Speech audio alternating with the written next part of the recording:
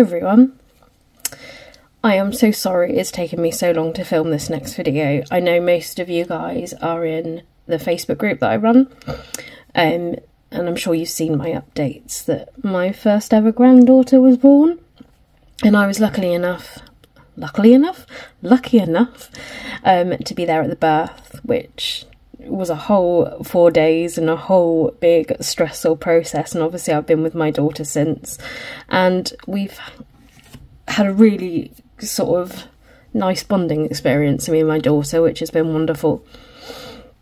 The sad thing to say is, because I was in the hospital there, I managed to catch COVID, and again that's what's taken me so long to come back to filming, because I haven't been able to hear properly. I was deaf for quite a while, and my right ear's still not perfect, so I'm sorry if I'm too quiet on the video.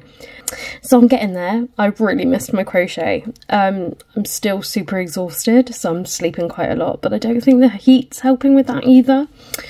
Anyway, enough about me. On to this is our final border, border 8. I think the other reason it's taken me so long to film this one is because I don't want to do it. Back when I filmed all the other borders, I did actually complete this square and complete the border, just to give it a go before I filmed it, and it never made any sense, the pattern. I've just spent a good 2 hours now just trying to will it to work. I think I've just about got there.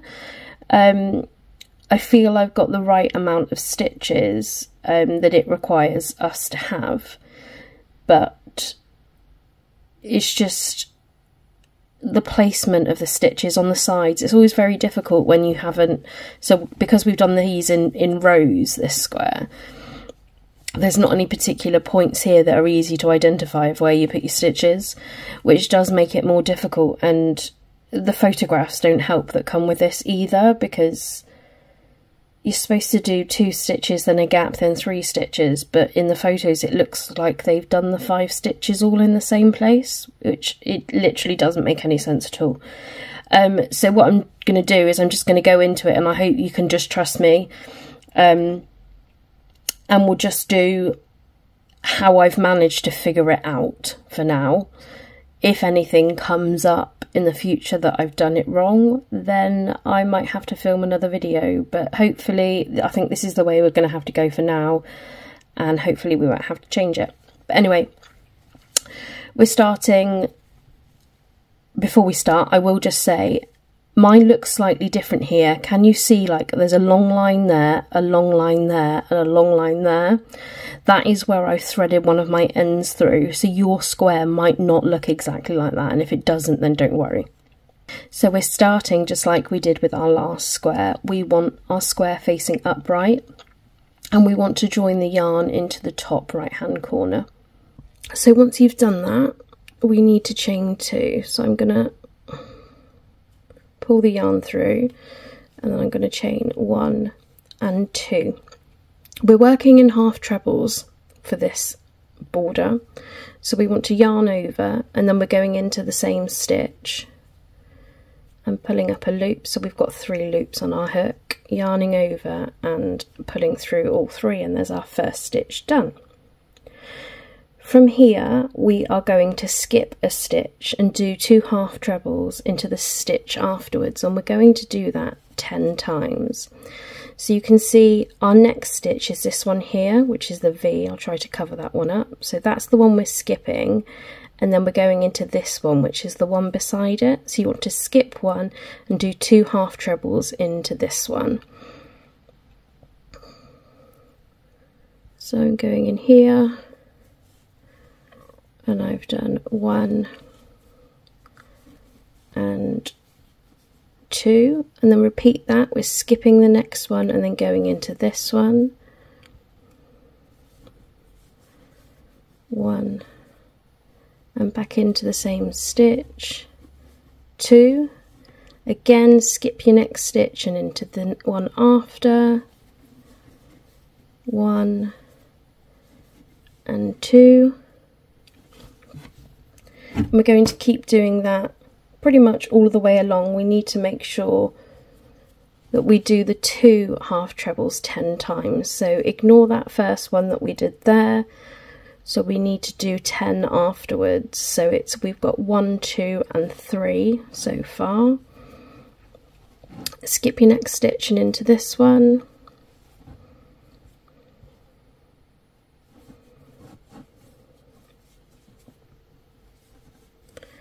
So there's 4 complete. Skip your next stitch.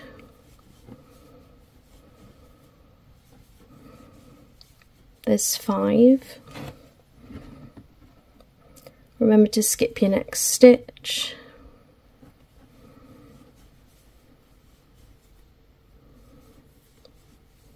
Six, skip your next stitch. 7, skip your next stitch.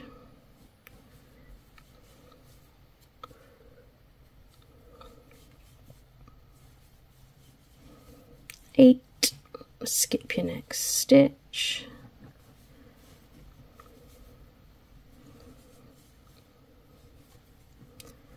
9, and then we need to do 2 more half trebles. So we're skipping a stitch and then going into this one. So there's our 10 half trebles.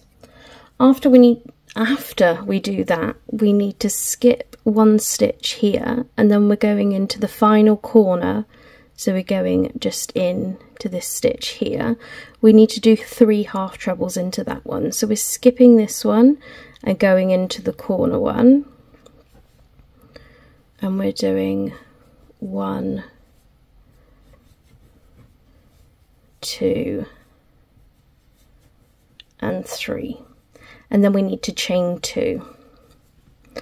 So that's fairly simple. We've gone all the way along. We've got the right amount of stitches. This is where I get confused. But we can work with it. We can do it. So it says 2 half trebles under the final stitch of the next row. What does that mean? The final stitch of the next row? Well, that's 1 row. So I guess by next they mean this one. Because looking at our stitches, that's a row, that's a row. You can see that you've almost got, I'll turn it that way to make it easier. That is 2 rows there. And they're like about a thumb width, I'd say.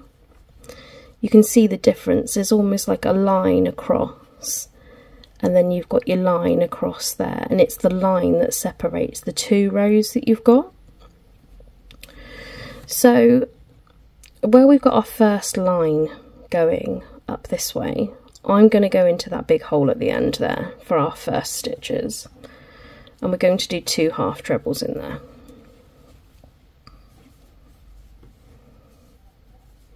It then says to skip a row. So I've told you that this is the first half of 1 row. Sorry, this is 1 row, and then this bit is the second row. So we're skipping this one. And so we're going straight down to this one here, which is again where you've got the line, and it'll go in exactly the same place as the one that we've just done. So just in here. And then we're doing 3 half trebles. So 1, 2, 3.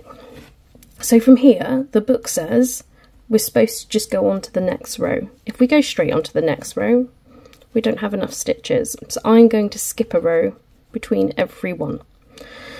So I'm going back to finding where my line is. My line is here, so I'm going into this hole here, and I'm then going to do 2 again. So 1 and 2. I'm going to skip one again, find my line, which is here, and then go into that one and do 3 again. So 1, 2 and 3. We need to do 5 sets of these, so 5 sets of the 2 and 3. So we've done 1 set here, and there's 2, and we need to do that 5 times. So find your line, and we're going into that stitch here. We're doing 2 again. So 1 and 2, find your line, and then we're doing 3, 1, 2 and 3. Got my line here, I'm going in this one for 2, 1 and 2. The next one I'm doing 3, 1, 2 and 3. So how many have we done so far? We've done 1, 2, 3 and 4. So we just need to do one more set of those. So find your line, and in here we're doing 2. So 1 and 2. And then find my line there again, and into this one I am doing 3, 1, 2 and 3. Now the reason I said I didn't feel like that was completely exact, even though we're near the end, is I still feel like there's a row beneath that one, and you know, there's just a bit of a gap, so we're not finishing completely at the end. So that's why I don't feel that it's 100% right, as well as the fact that we've skipped a row between every sort of bunch of stitches that we did, when you're only supposed to skip them after the 2. So you're supposed to go 2, skip a row, 3 stitches, 2, skip a row, 3 stitches, and it was ending up finishing like here, so there was like all this room on the end, and it just didn't make any sense at all. So that is how I've managed to do it. I hope you're okay with that. All I think I can do is just take it up with Hachette again and see what they say. So we're moving on to the bottom edge. We are chaining 2, and then we need to do 2 half trebles between the next 2 stitches. So we want to ignore this thin line on the top, we're not using that one. We are going for these here. You can see these like 2 lines going down, and they're all stitches, and you can see the gaps in between. We're going to be focused on going in between these gaps in between them. So it says that we want to do 2 half trebles between the next 2 stitches. So if we count this one as our first stitch and this one as our second stitch, we are going to be going in here in between them. That's what it's asking us to do. So we're going in here and doing 1 half treble and 2 half treble, and then we are going to do exactly like we did on the last one. This would count as our next stitch, but we're skipping that one, and then we're going into the next gap that we've got. So we're not going in through this one, we're going in through this one instead. So I've yarned over, we're going in here, and we're doing 2 again. Are we doing 2 again? No, we're doing 3. Sorry. 1, 2 and 3, and just like the top edge, we are doing that 10 times. So we don't count that one, we're doing it 10 times. We've done it once, and then we are going to again skip the next gap and then go to the one after. So we're not going into this one here, we're going in the one after. So yarn over, and then 1, 2 and 3, skip one into the next one. Oh, I've got hair, sorry. 2 and 3, skip one into the next, 1, 2 and 3, skip one into the next, 1, 2 and 3, skip one into the next, 1, 2 and 3, then skip one into the next, 1, 2 and 3, and the same again, 1,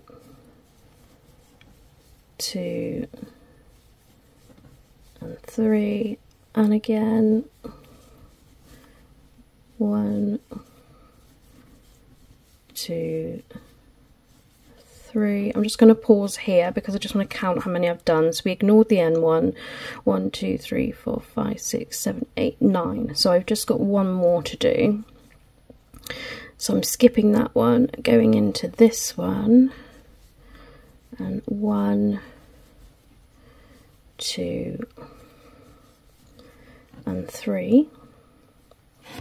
From here we are skipping this one and we're going into the next and doing another 3 half trebles. So 1, 2 and 3.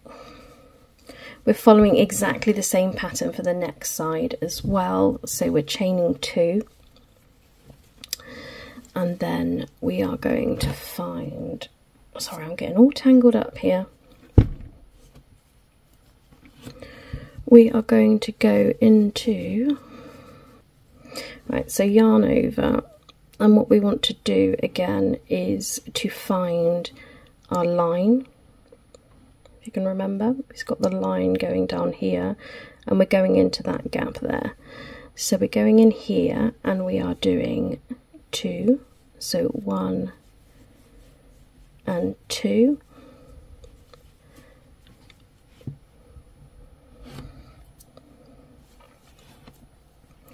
And then we are going to skip to find our line again, just here, and in that one we're going to do 3, so 1, 2 and 3. Exactly the same, find your line and do 2, and then in the next one find your line and do 3, 1, 2 and 3, find your line, 1 and 2, found my line and do 3, 1, 2